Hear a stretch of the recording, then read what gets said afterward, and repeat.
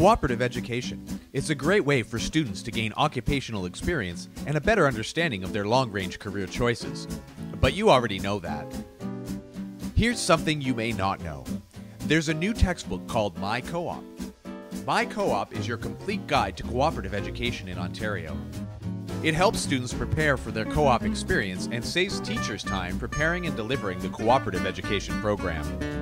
We asked 3 students to tell us about their recent co-op placements. I did my co-op placement at Eglinton Veterinary Facilities. I was a veterinary assistant. I worked at Iman Montgomery Publications. And I had a co-op placement as a lab technician's assistant at the Neuro-Ophthalmology Clinic at Toronto Western Hospital. But wait, a successful co-op placement starts long before that. My Co-op encourages students to self-assess and to start with their interests.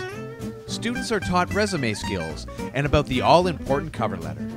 They are guided through the importance of body language and appropriate dress, and how to put their best foot forward through effective speaking and listening skills. It was really nerve-wracking because they just sent me right into the back, and I was right in the treatment area with the treatment table, and all the techs were standing around, and I had to get changed into my scrubs. They introduced me to who my supervisor would be, and she introduced me to everyone else. She set me up at a desk, which was actually in the same room as everyone else, where all the eye tests are done. I was actually 10 minutes early, so I was very nervous. I didn't know if anyone would be in the office yet. With My Co-op's countdown guide to the first day, students are prepared.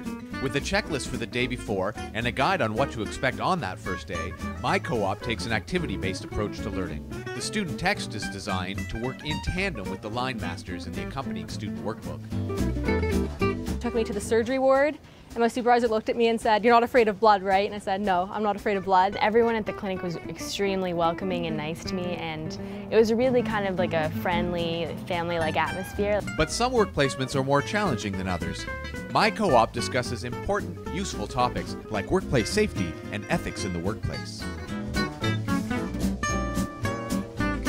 It was really empowering because you learn in school, but you don't know if any of the skills that you're getting actually are valuable or if they make you employable. There's, I don't think, any course that you could ever take in a high school or even university level that would teach you as much as you do firsthand at a vet clinic. In a co-op placement, you're doing a lot yourself, and you're kind of teaching yourself more than you're being taught. So then you come to co-op and you get to see that you are capable and that people do value your work. I just love learning so much there. My Co-op, for teachers, for students.